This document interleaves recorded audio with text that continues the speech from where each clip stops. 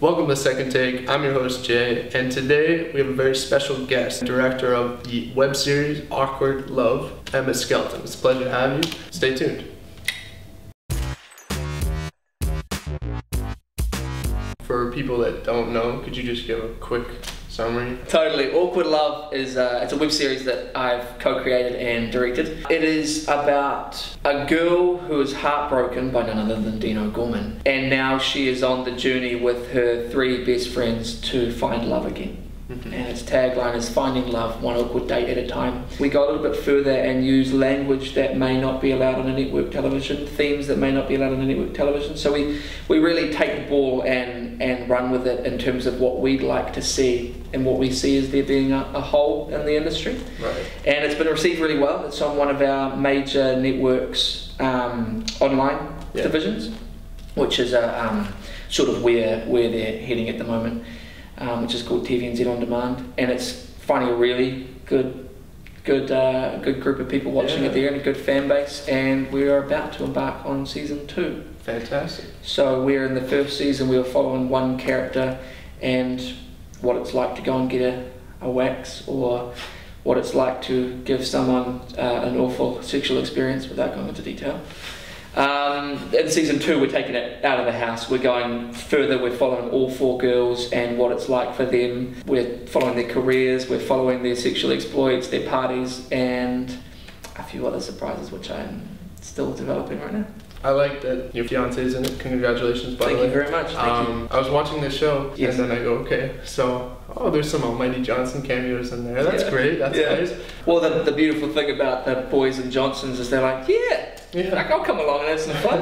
That's and the whole thing is my fiancé Holly, they're her stories, which is horrible to think, but they're all a bit glorified. So it's really made from us and put out into the world for the judgment to come.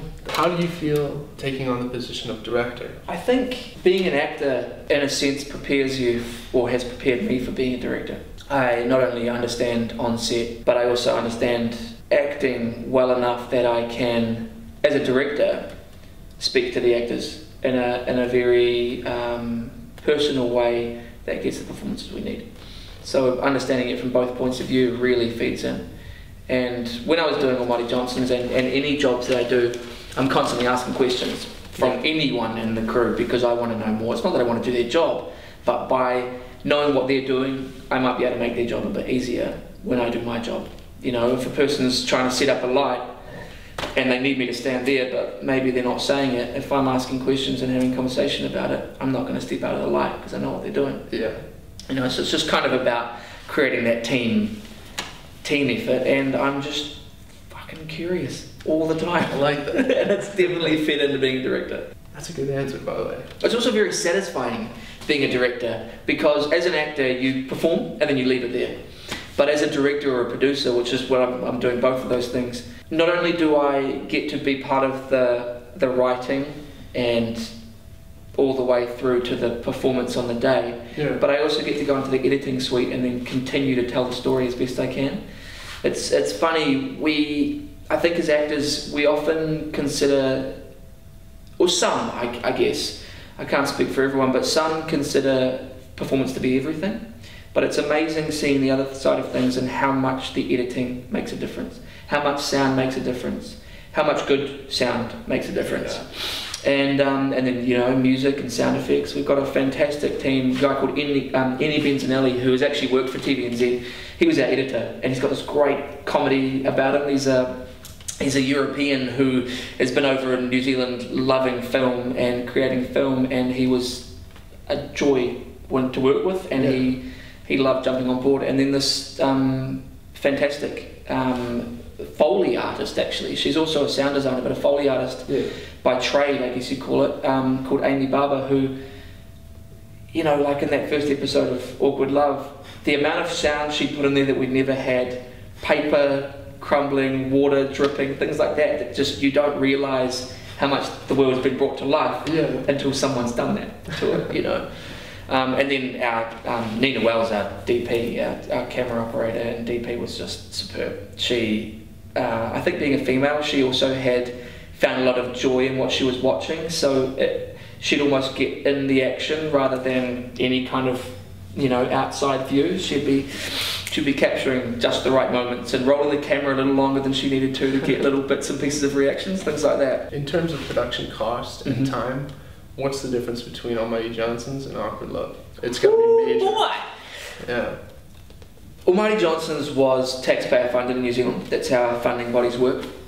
You can get individual funding, but I mean, over the 3 seasons, it was probably $30 million. Whereas you might get that for half a season in the States, for example.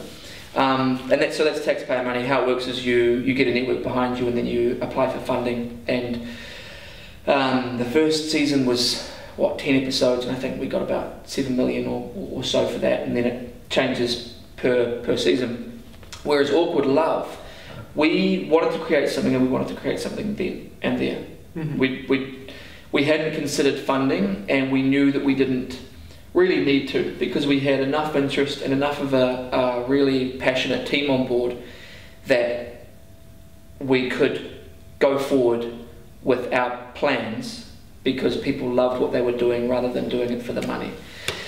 We did have a small amount of budget. We had $5,000 for the first season, which was funded through Random Films and then through a private investor, Martin Cooper, who believed in the product enough to help us, but also was interested in seeing where the future might go for us as makers. And so in a sense it was a semi-personal investment. And season 2, I'm looking to create a much more professional environment. So we are seeking funding, we have got funding, and we're getting more.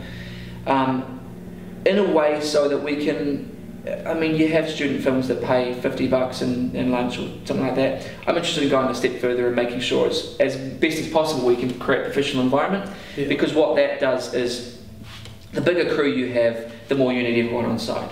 And if it's people taking their time, they deserve money or care of some kind to take a bit of pressure off the fact that they've just left their comfortable bed or their kids playing in the other room or whatever with the wife, you know, or the husband. So the fact that we can start to breed a sense of professional will only set us up in a great way for the future. Because we plan to make more, and we've got films in mind, and we've got network television series in mind. So it's just a good way to sort of progress the company and our own practices. Do you mean that Auckward Love could turn into a movie? Not necessarily Auckward Love turning into a movie. We do plan to make 3 seasons of it, and each one getting even more production value, more episodes, longer length, more places. We really want to, because I live in LA a lot of the time, and I've got it lined up to shoot there when we got the budget as well. That's good. There's a few more restrictions in LA, but we have a few films, thriller. There's a thriller film in mind that's based on one of our writers, Jess Sayers' plays. And we also have 2 TV series in mind, which are very early stages, so it's really hard to talk about. What's next for you in terms of movies and TV? So straight after I shot Auckward Love, I did a short film that's about to go into festivals. I did an American TV series for AMC and a feature film that's about to start in China and in July, launch in China. So for the last few months between writing and developing Auckward Love 2, I've been doing ADR in and out of the studio and working with the director on the Wonder 3D, that one's called, the Chinese film. So I'm happily busy with my own projects, both as a producer and director, but also the acting side is very much humming along. So I'd imagine sometime during the middle of the year I'll travel overseas again and carry on that momentum while my editor's working here and go with the flow. Yeah, it's a funny industry in that you, like anything, you are essentially applying for jobs and hoping you might get them, whereas for New Zealand actors you have a much smaller pool. So the fact that I'm and a pool of acting, but also a pool of actors. So the fact that I'm creating my own work and our team are creating our own work, something very satisfying about it. Yeah. You know, breeding that attitude of not waiting for something to come, which I think is really important for creators. In the States, you have if people aren't acting, they're doing classes. Whereas in New Zealand, if people aren't acting, they're doing their other job, in a sense, and I see no reason why your other job couldn't be creating acting. creating opportunities for you and other actors, you know? That's great. Well, thanks for being on the show. Thanks for coming to New Zealand, man. I loved it here. Beautiful. All right. Thank you. No, no, no.